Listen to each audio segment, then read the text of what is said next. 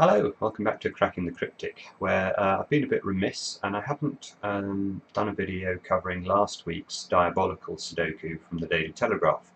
As you know, or you will know if you're a regular follower of the channel, we're quite a big fan of the Diabolical Sudoku. It's the hardest puzzle that I've seen published in a newspaper anywhere in the world, and it's seriously difficult. Now this one, as usual, they tend to have a pattern to them in the sense that you can actually make a lot of progress without knowing any difficult techniques, and then you're sort of left with an end game conundrum that you have to figure out.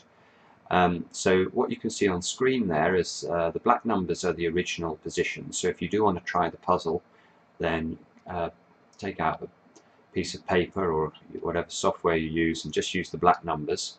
And the blue numbers are the numbers that you can get without doing anything clever.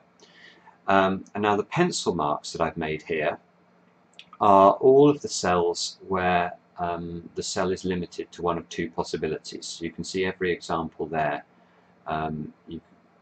Each cell in question can only contain one of two numbers. And from here we can actually spot the trick necessary to finish the puzzle. And it's one I don't think we've covered on the channel before. But it's one of these little uniqueness techniques that comes up from time to time. And so have a pause of the video and study the grid and see if you can spot where there might be a uniqueness constraint. And maybe just to remind you, what I'll do is I'll just change a couple of the numbers and we can ask ourselves, I'm going to change these two ones here to nines, and imagine this was the pattern. And I want to focus on the four cells here that have the numbers 4 and 9 in them. And you can see this pattern here cannot appear in a Sudoku that has a unique solution. Why do I say that? Well, because if for example this was a 9, that would mean this was a 9, this was a 4, and this was a 4. But there is no way of disambiguating when this is a 9 from when this is a 4, because all that happens if this changes from a 9 to a 4 is that this becomes a 4, this switches to a 9, and this switches to a 9. So there are, in effect, you just switch the polarity of each cell in this set of 4 cells, and you get a second solution to the puzzle. Now, we know that good Sudoku puzzles have only one solution, and we can use that knowledge, the fact that there is only one solution, to our advantage when we're solving. So let's just replace that with what we actually had on the screen. So we've just looked at the simple sort of deadly pattern, if you like, that we need to avoid. But we can actually extend that from a 2x2 situation into a 2x3 situation relatively easily. So now I want to think about this cell. And I want to think about this cell because we have, if we look along here, we've got 4, 9, 1, 9, 1, 4. So there's a triple along the bottom row here. And we've got two cells here that contain two components of the triple in row 7. So we've got a 1, 4 here and a 4, 9 here. So my simple question, looking at this cell, is it possible that in the final solution we would see either a 1 or a 9 in this cell? Now obviously it can't contain a 4, the question is just as valid for 4, but can this cell contain a 1 or a 9? Let's ask ourselves that question. The answer is no, for exactly the same reason as the sort of X-wing deadly pattern gave us a problem. But let me explain why now. So what I'll do is I'll switch to big numbers, and let's imagine that this was, in the printed solution, when we saw it, this cell contained a 1. What would be the impact of that on this grid? Well, you can see immediately this would be a 4, this would be a 1, this would be a 9, this would be a 4, and this would be a 9. So we would have this arrangement of 1s, 4s and 9s in these bottom, well, in row 7 and row 9 here. So just fix that in your mind for a moment, and let's ask ourselves the difference between this and what happens if we switch instead to make, not a 6, to make this a 9. What happens? Does the fact we've selected a 9 here instead change anything else in the solution apart from these 6 cells we're focusing on? And what we're going to see is it doesn't.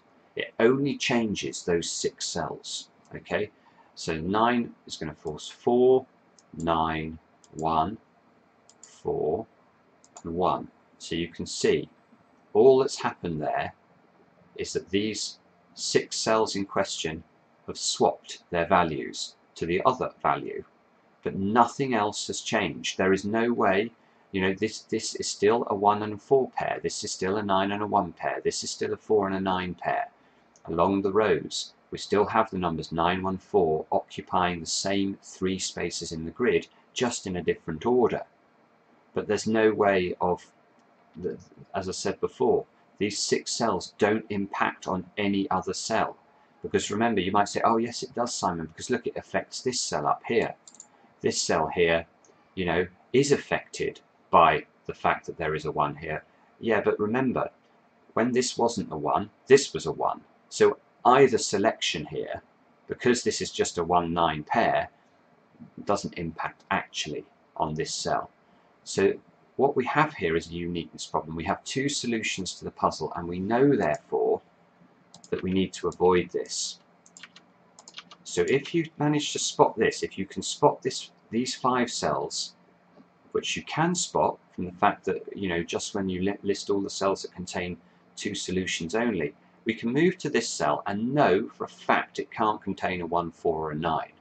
Now let's look at what it can contain. So in theory it could be a 1, 7 or a 9 before we get to our constraint, but you can see immediately being able to eliminate a 1 and a 9 from this cell is massively powerful, because now all of a sudden I'm able to say with certainty that this is a 7, and that absolutely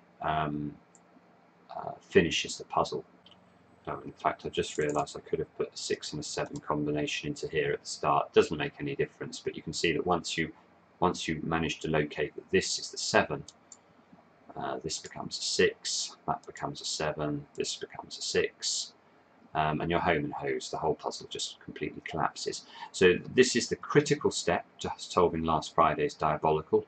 As I say, very useful tool. Always, I think, getting comfortable with the concept of uniqueness is one of these higher skills that is necessary to become a really, really proficient Sudoku solver. So study that, be interested to have your thoughts. If you wanted to take a look at any other puzzles that you think might contain uniqueness constraints, happy to do so. Just send them over to us. Our Twitter account is @crypticcracking, and our email address is crackingthecryptic@gmail.com. If you enjoy this content, please subscribe. We appreciate that, and give us a like or a thumbs up. And we'll be back soon with another edition of Cracking the Cryptic.